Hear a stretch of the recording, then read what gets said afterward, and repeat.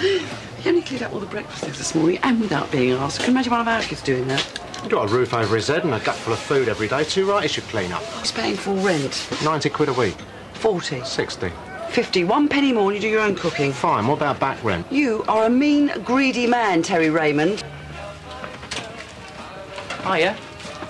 Oh, hi. Enjoying your day off? I'll rush you up a sandwich. I know, you're all right. Come on, take the weight off. It's no trouble. Oh. Cheese and pickle, do you? Yeah. Cheddar's on the turn. I'll nip over the shop and get something fresh. There's really no need. It's no trouble. I'll be 2 minutes. I'm not stopping. I'm just getting some cheese for Troy's lunch. Hi. Hello. What have you got there, then? I've done a bit of food shopping. Thought we could, have a lasagna tonight. Only don't make too much, because Terry's working late and Sarah's out with her mates. Looks like it's just the two of us, then. Nope.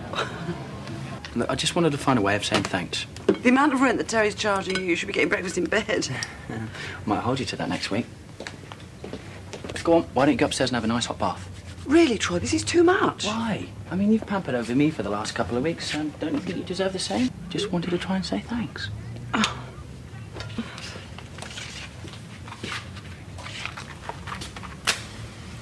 Go on. OK.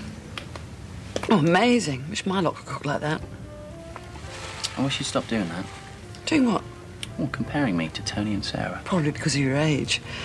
But it's not like that, is it? I mean, you don't really think of me as a replacement for Tony. How would you rather I see you? As landlady and tenant, I suppose. I really should be getting back to the shop. Isn't Terry working? I'll hire us a video to watch. I said I'd help him out. He gets a bit bored on his own. Another time, then? See you tonight.